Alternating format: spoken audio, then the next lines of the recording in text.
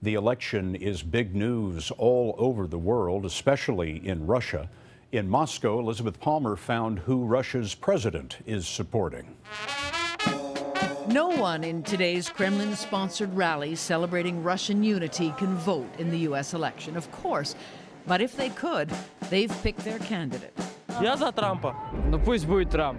For the past few months, Russians have been fed the Kremlin's message through mass media, and that is Hillary Clinton is bad, Donald Trump is better, the U.S. elections are in a shambles, and American democracy itself is broken. On State TV's most watched news program, the anchor called the election America's biggest scandal and featured Rudolph Giuliani with tales of vote rigging. State television is direct extension of the Kremlin. Mikhail Fishman is the editor-in-chief of the Moscow Times. What does the Kremlin want to put in Russians' heads? There is no real democracy in the world. It doesn't work. Because democracy threatens President Vladimir Putin.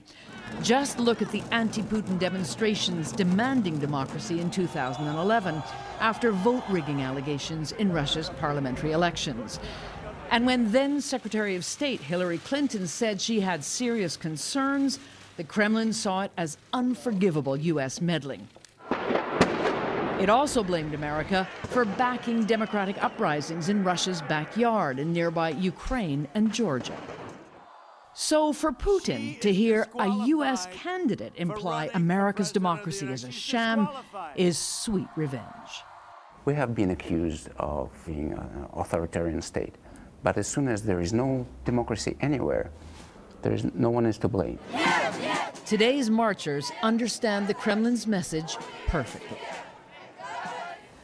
And that message, Scott, is that democracy and opposition aren't worth it. So they may just as well join the crowd in supporting the president.